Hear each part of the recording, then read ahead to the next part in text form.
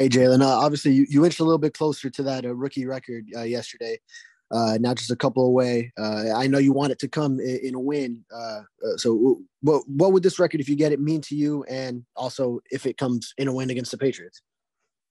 Um, I mean, I'm not really like just that focused on the record or anything at all. Just focus on, just doing my job and trying to help win.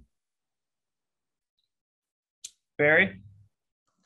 Hi, Jalen. I know you'll have the offseason to think about this, but I was going to ask you what initially comes to mind if I asked you an area where you could still improve after all the great things you did as a rookie. What's one area where you think you can get better? I think it's a lot of areas, to be honest. I think just knowledge of the game is always something that I can get better at.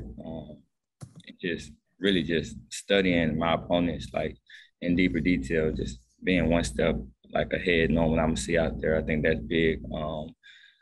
Obviously, you always want to work on catching the ball. That's always, that's thing number one at a receiver for a receiver to, work on. So detail that up, routes, top of the routes, and trying to create more separation. So got a lot to work on. And how unusual is it to be in a position where you're not going to postseason? There was so much winning at Alabama. Is this a shock to your system, your season ending in 7 days? I mean, it's disappointing. I say that we obviously wanted to, make it far and try to make a run for it. But season not over yet, so we still got another game. So go and build into next year. And I have one last thing, if I could, Brett. The way you were played defensively, Jaylen, yesterday, was it different from how other teams had defended you? Kind of not really. I think they really did the things that they're, known for. They ran zone and had a lot of zone things to me. So not overly different. They didn't, you know, none. Thank you. Marcel?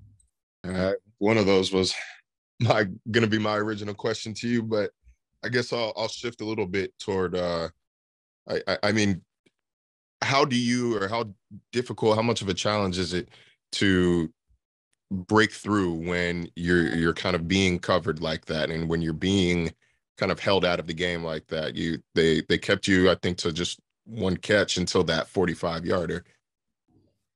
What's the question? Like, how difficult is it to, find ways to make an impact when you're so heavily focused on from an opposing defense? I mean, you still got a job to do. Obviously, so if that means, taking two for your teammate to get open, or, drawing attention to yourself to create positive plays, and I mean, that's what you got to do at that point.